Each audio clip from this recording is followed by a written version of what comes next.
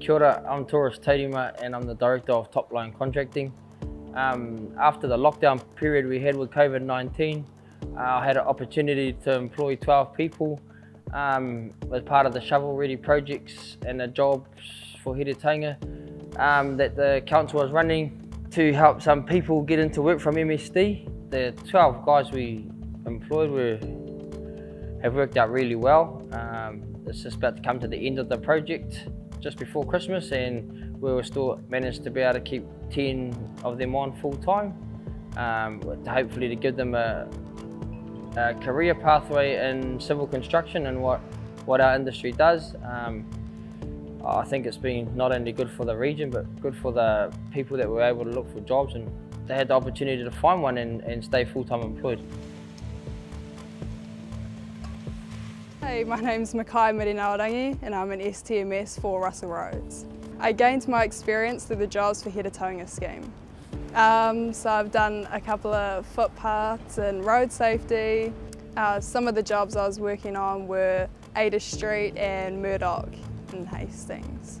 No, I really enjoy the job, and I think I enjoy being at a bigger company as well. Just widens everything up, and you know, you can get more qualifications and more experience.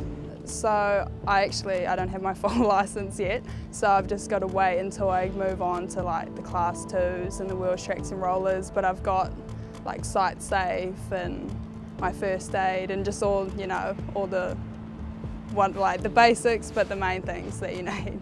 Yeah, I'll continue doing the work outside and being an STMS. It's been great, the Jobs for Heretaunga scheme, to be able to get young people in and to be able to train them and develop them and have them be a part of our company.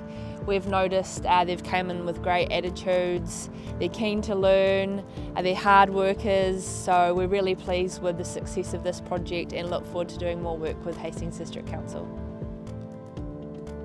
Hi, I'm Edward Goody from ACL Civil, which is a Hawke's Bay civil contracting business. We carry out works such as retaining walls, footpaths and driveways. We employ about 15 staff and work within the region.